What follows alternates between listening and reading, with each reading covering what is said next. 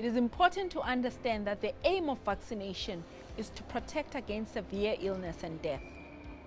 This means that even when you are fully vaccinated, you can still be infected with the virus. The only difference is that we do not expect you to be severely ill or to die, but you may present with mild illness. Clinical studies are currently underway to determine whether people who have been fully vaccinated and subsequently get infected with COVID-19 can actually transmit the infection to others.